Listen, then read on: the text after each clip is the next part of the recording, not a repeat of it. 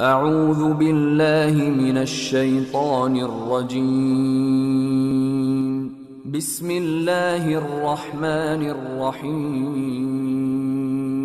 بسم الله الرحمن الرحيم والفجر وليال عشر والشفع والوتر والليل إذا يسر هل في ذلك قسم لذي حجر ألم تر كيف فعل ربك بعاد إرم ذات العماد التي لم يخلق مثلها في البلاد. السلام عليكم ورحمة الله وبركاته. بسم الله والحمد لله والصلاة والسلام على رسول الله ما بعد. আজকের যে বিষয়টা নিয়ে আলোচনা হবে সেটা হচ্ছে সালাতুল ফজরের জামাত শুরু হয়ে যাওয়ার পরেও নতুন করে যারা আসবে তারা জামাতে শরীক না হয়ে আলাদাভাবে ফজরের আগের 2 রাকাত সুন্নত শেষ করে পরবর্তীতে জামাতে শামিল হবে। এই আমল সঠিক কি বেঠিক? সম্মানিত দিনী ভাইয়েরা, রাসূল সাল্লাল্লাহু আলাইহি সাল্লামের তরিকা হচ্ছে শ্রেষ্ঠ তরিকা। আমরা প্রায় সময় জুমার খুতবার মধ্যে শুনে থাকি খায়রুল হাদি হাদি মুহাম্মাদিন সাল্লাল্লাহু আলাইহি ওয়াসাল্লাম। নবী সাল্লাল্লাহু আলাইহি সাল্লামের পথ পদ্ধতি হচ্ছে শ্রেষ্ঠ পথ পদ্ধতি। তাই এই রাসূল সাল্লাল্লাহু আলাইহি ওয়াসাল্লাম থেকে সুপ্রমাণিত সুস্পষ্টভাবে কোনো বিষয় যদি নাকি প্রমাণিত হয়, তাহলে এটাকে ব্যাখ্যা করে নবী সাল্লাল্লাহু আলাইহি ওয়াসাল্লাম ছাড়া ভিন্ন কোনো লোকের, ভিন্ন কোনো ব্যক্তিত্বের কোনো আমলকে নিয়ে আসা রাসূল সাল্লাল্লাহু আলাইহি ওয়াসাল্লামের পথকে সম্পূর্ণভাবে অনুসরণ না করার নামান্তরই হবে। অনেকে রাসূল সাল্লাল্লাহু আলাইহি ওয়াসাল্লামের হাদিসগুলোকে এত বেশি গুরুত্ব দেন না। রাসূল সাল্লাল্লাহু আলাইহি ওয়াসাল্লামের বলা কথার প্রতি এমন কোনো গুরুত্ব নাই যে এরকম গুরুত্ব দেখা যায় রাসূল সাল্লাল্লাহু আলাইহি ওয়াসাল্লামের আমল কথার বিপরীত অন্য কোনো কারো আমল।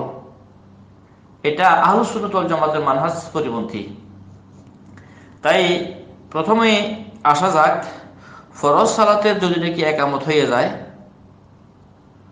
তখন আর অন্য কোনো নফল সালাত পড়া যাবে কিনা, রাসূল সাল্লাল্লাহু আলাইহি ওয়াসাল্লামের দিক নির্দেশনা এই বিষয়ে কি? একটা হাদিসটি আবু হুরায়রা রাদিয়াল্লাহু তাআলা আনহু থেকে আনি নবী সাল্লাল্লাহু আলাইহি ওয়াসাল্লাম قال ইজা উকিমাতিস সালাতু ফালা সালাতা ইল্লাল মাকতুবা। রাসূল সাল্লাল্লাহু আলাইহি ওয়াসাল্লাম ইরশাদ করেন, যখন ফরজ সালাতের জন্য একামত হয়ে যাবে তখন ফরজ সালাত ছাড়া অন্য কোনো সালাত নাই। হাদিসটি সহিহ মুসলিমের 710 নম্বর হাদিস, একেবারে সহিহ হাদিস। যখন আর কি ফরজ সালাতের একামত হয়ে যায় তখন আর নতুন করে সুন্নত পড়ার সুযোগ নেই। ফাঁসে একটা কথা বলি রাখি, যারা জামাত শুরু করার আগে সুন্নতের নিয়ত করছেন, সুন্নত শুরু করে দিয়েছেন, তারা যদি নাকি সুন্নত ছেড়ে না দিয়ে পুরো শেষ করে এই হাদিসের আওতাভুক্ত হবে না, যেহেতু উনারা একামত সালার আগেই জামাতে নফল সালাতে শরীক হয়েছেন। তাই উনারা 2 রাকাত সংক্ষিপ্ত আকারে করে তারপরে জামাতে শরীক হবে, এটা নিষেধ না। কিন্তু একামত হয়ে গেছে, এরপরে কেউ নতুন আয়সা যদি নাকি ফরজ সালাতে শামিল না হয়, আলাদা সুন্নত পড়ে, তাইলে রাসূল সাল্লাল্লাহু আলাইহি ওয়াসাল্লামের সরাসরি হাদিস বিরোধী হয়ে যাবে। ওই হাদিস, যে হাদিসটা সহিহ মুসলিমের 710 নম্বর হাদিস, যে রাসূল সাল্লাল্লাহু আলাইহি ওয়াসাল্লাম বলতেছেন যে উকিমাতিস সালাতু ফালা সালাতা ইল্লাল মাকতুবা, যখন নাকি ফরজ সালাতের একামত হয়ে যাবে তখন আর কোনো সালাত নেই ফরজ সালাত ছাড়া। এই বিষয়ের উপরে আমরা পরিষ্কার ভাষায় দেখি, একেবারে পরিষ্কার সহিহ সুন্নাহ দ্বারা সুপ্রমাণিত। যদিও নাকি কোনো কোনো সমাজের আলেম ওলামারা সাহাবায়ে কেরামের বিভিন্ন ধরনের আমলকে সামনে রেখে ওনারা বলেন যে রাসূল সাল্লাল্লাহু আলাইহি সাল্লামের সাহাবায়ে কেরাম জামাত চলাকালীন ফজরের সুন্নত সাইডে বসছেন। তো এগুলোর মাধ্যমে তো বোঝা যায় যে এটা ফরজ সালাতে শামিল না হইয়া ফজরের সুন্নত পড়বে, তারপর জামাতে শরীক হবে। ওনারা এভাবে সাহাবায়ে কেরামের বিভিন্ন ধরনের আমলকে সামনে নিয়ে বলতে চান। কিন্তু আমরা বলবো যে বিষয়ের সমাধান সরাসরি রাসূল সাল্লাল্লাহু আলাইহি ওয়াসাল্লাম থেকে পাওয়া গেছে সেটাই শিরোধার্য। আসা যাক সরাসরি ওই বিষয়ের হাদিসগুলো। একটা হাদিস, যে হাদিসের মধ্যে সরাসরি আমরা দেখতে পাই সহিহ মুসলিমের 712 নম্বর হাদিস। হাদিসটি একেবারে আমাদের বর্তমান বাংলাদেশের প্রচলিত আমল বিরোধী। যেমন আব্দুল্লাহ ইবনে সারজিস থেকে বর্ণিত, ক্বালা দাখালা রাজুলুল মসজিদ ওয়া রাসূলুল্লাহ সাল্লাল্লাহু আলাইহি ওয়াসাল্লাম ফি সালাতিল গাদাত। আব্দুল্লাহ বিন সারজিস বলেন, এক ব্যক্তি মসজিদে প্রবেশ করলো আর রাসূল সাল্লাল্লাহু আলাইহি ওয়াসাল্লাম ফজরের সালাতের ইমামতি করতেছিলেন। ওয়া রাসূলুল্লাহ সাল্লাল্লাহু আলাইহি ওয়াসাল্লাম ফি সালাতিল গাদাত, ফজরের সালাতে পড়তেছিলেন নবী সাল্লাল্লাহু আলাইহি ওয়াসাল্লাম। ওই ব্যক্তি কি করলো? ফাসাল্লা রাকাতাইনি ফি জানিবিল মসজিদ, সে মসজিদের কোনো এক পাশে কি করলো? 2 রাকাত সুন্নত সালাত পড়ে নিল জমা চলাকালীন। কারণ এখানের মধ্যে এক পরিষ্কার ভাষা বলা আছে রাসূল সাল্লাল্লাহু আলাইহি ওয়াসাল্লাম ফজরের সালাতে জমাতে আছেন, আর ওই ব্যক্তি প্রবেশ করে মসজিদের এক কিনারে সে সুন্নত পড়লো। সুম্মা দাখালা মা রাসূলিল্লাহি সাল্লাল্লাহু আলাইহি ওয়াসাল্লাম, এরপর রাসূল সাল্লাল্লাহু আলাইহি ওয়াসাল্লামের সাথে জমাতে শরীক হলো। ফালাম্মা সাল্লামা রাসূলুল্লাহি সাল্লাল্লাহু আলাইহি ওয়াসাল্লাম, যখন রাসূল সাল্লাল্লাহু আলাইহি ওয়াসাল্লাম ফজরের জামাত শেষ করে সালাম ফিরালেন, ক্বালা ইয়া ফুলান, ওই ব্যক্তিকে লক্ষ্য করে বললেন, বিআইয়িস সালাতাইনি ইতাদাত্তা, তুমি 2 সালাতের কোন সালাতকে তুমি ফরজ হিসাবে নির্ধারণ করছো? আবি সালাতিকা ওয়াহাদাকা আম বি সালাতিকা মাআনা, তুমি যে সালাত মসজিদের কিনারে আলাদা করছো এটাকে গণ্য করছো, নাকি আমাদের সাথে যে পরে শামিল হইলা এটাকে গণ্য করছো? তাহলে দেখেন রাসূল সাল্লাল্লাহু আলাইহি ওয়াসাল্লাম এই ব্যক্তিকে কিভাবে বুঝাই দিলেন। আগের হাদিসে বোঝা গেল যে ফরজ চলাকালীন কোনো নফলের নিয়ত হবে না, আর এই হাদিসের মধ্যে রাসূল সাল্লাল্লাহু আলাইহি ওয়াসাল্লাম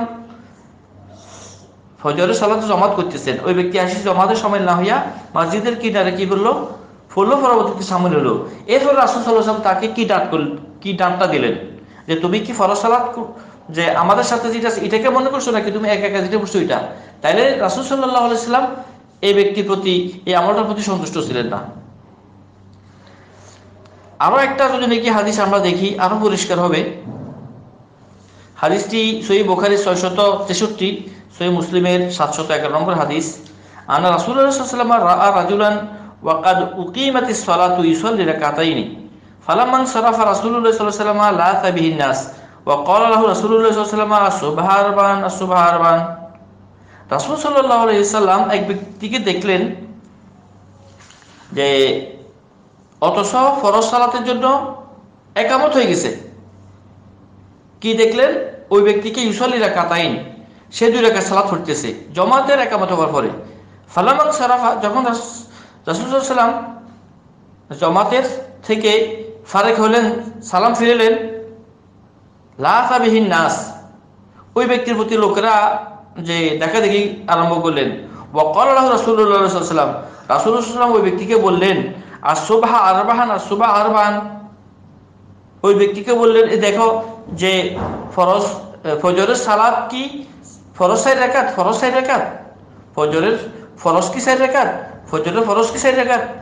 তাইলে দেখেন এখানে কি বুঝতে পারলাম আমরা, যে সরাসরি রাসূল সাল্লাল্লাহু আলাইহি ওয়াসাল্লাম অসন্তুষ্টি প্রকাশ করলেন, সে 2 রাকাতকে আলাদা করছে। কোন অবস্থায়? যখন ফজরের একামত হয়ে গেছে, রাসূল সাল্লাল্লাহু আলাইহি ওয়াসাল্লাম ফরজ সালাত পড়তেছিলেন, ফজরের ফরজ পড়াইতেছিলেন, সালাম ফিরানোর পরে তাকে এই কথাটা বললেন। তাহলে রাসূল সাল্লাল্লাহু আলাইহি ওয়াসাল্লাম নিষেধ করলেন। এখন এই হাদিস থেকে অধ্যায় প্রণয়ন করছেন ইমাম বুখারী রাহমাতুল্লাহি আলাইহি, ওয়াকাদ বাওয়াবা আলাইহিল বুখারী বিমতনে হাদিস আবি হুরায়রা রাদিয়াল্লাহু তাআলা আনহু ফাকালা বাবুন ইযা উকিমাতিস সালাতু ফালা সালাতা ইল্লাল মাকতুবা। দেখেন কি সুন্দর ভাষায় উনি বলে গেলেন যে আবু হুরায়রা রাদিয়াল্লাহু তাআলা আনহুর হাদিস দ্বারা সুপ্রমাণিত হলো যখন ফরজ সালাতের একামত হয়ে যাবে তাহলে ফরজ সালাত ছাড়া অন্য কোনো নফল সালাত জায়েজ হবে না। এখন এই 2টা বুখারী মুসলিমের হাদিস অন্যান্য মনীষীদের আমল যদি বিপরীত হয়, ওই সময়ের মধ্যে রাসূল সাল্লাল্লাহু আলাইহি ওয়াসাল্লামকে সুন্নতকে বাদ দিয়ে, রাসূল সাল্লাল্লাহু আলাইহি ওয়াসাল্লামের আদর্শকে বাদ দিয়ে আমরা ভিন্ন দিকে যাইতে পারি না। ফাহাজাল হাদিসু সরিহুন ফি আন্নাহি আনিস সুরাতিল্লাতি আজাজা আল হানাফিয়াতু, এই হাদিসগুলো একেবারে পরিষ্কার ভাষায় যে কি করলো, যে হানাফি মাযহাবের আমলের যেইভাবে আছে এটাকে একেবারে সম্পূর্ণভাবে কি করে দিল, ওদের যেই নিয়ম নীতি আছে এই নিয়ম নীতিগুলা যেটা নবী সাল্লাল্লাহু আলাইহি ওয়াসাল্লামের আদর্শের বিপরীত, এটা সুপ্রমাণিত করে দিল।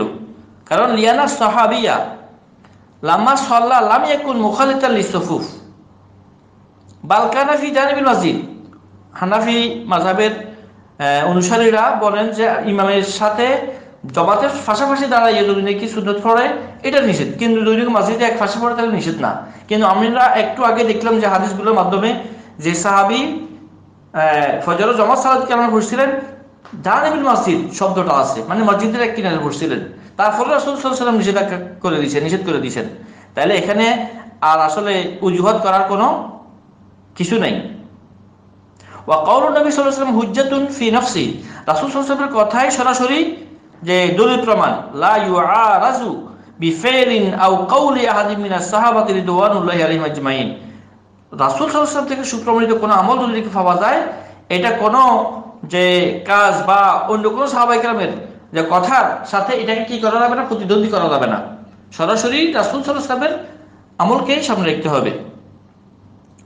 তাই এখানে অন্য কোনো সাহাবায়ে কেরামের আমল নিয়ে আইসা রাসূল সাল্লাল্লাহু আলাইহি ওয়াসাল্লাম থেকে সুপ্রমাণিত কোনো সুন্নতি বিধানকে যদি নাকি আমরা নিয়ে আসি তাহলে সেটা অবিচার হবে। তাই মোট কথা এটাই দাঁড়ালো, যখন ফরজ সালাতের জন্য একামত হয়ে যাবে তখন অন্য কোনো নফল সালাত নতুন করে শুরু করতে পারবে না। আশা করি বিষয়টা বুঝতে পারছেন। বাকি আল্লাহ